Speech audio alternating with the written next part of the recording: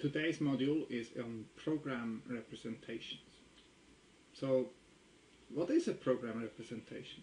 One of the better known ways to represent a program for you as a developer, as a programmer, is, well, obviously kind of source code. So, source code would be in the form of some source files in Java, in C, Python program, or anything like that. The second way to represent programs is in a runnable form, so as executables. If you run them through the compiler will basically convert source code to executables.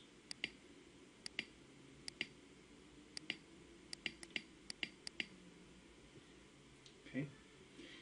But there are other representations of programs, not just those two things you would store in files. You also have in-memory representations that are quite important to understand, in particular if you're interested in building compilers or building program analysis tools. So you can represent a program, or programs are often represented in memory in various forms, in some kind of form of a tree, or in the form of a list, or in the form of a graph. And obviously, as a programmer or a software developer, you've already drawn pictures of programs or diagrams that represent your system in some way. And there are also more formal models that model all or a subset of the properties of your programs. So that's how you represent programs. We'll look at that in much more detail. But why or who would need such a representation? So compilers, I already mentioned, is one of the key things that requires programs, that actually takes as input programs and produces as output programs, just in two different languages. The source file is in some language, and the binary file it usually produces is basically a translation into different language. Optimizers are another kind of tool or software that takes programs and some representation and produces programs in some representation, usually in the same representation.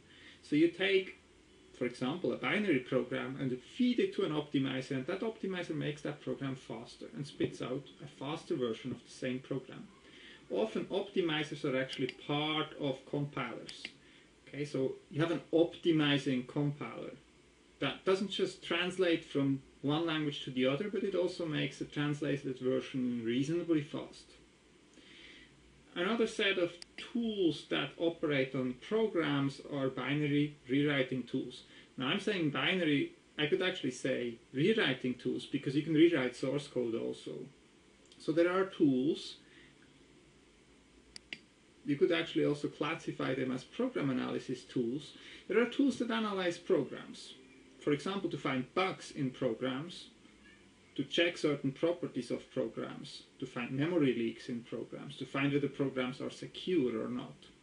So those program analysis tools, there are two types of them. There are the static ones and the dynamic ones. The static ones, they're actually measuring or looking at the program as it is, as an artifact. So they look at the program representation and they say good or bad, or they find some properties.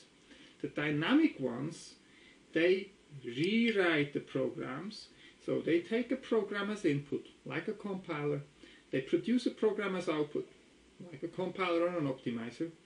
The output program does the same thing, but in addition it also does something else. It's instrumented, and it does a dynamic analysis. So you run the program does its normal task, and as a side effect also produces, for example, a profile saying how fast it was, or a trace saying what it did and in which order. So that's the overview on program representations.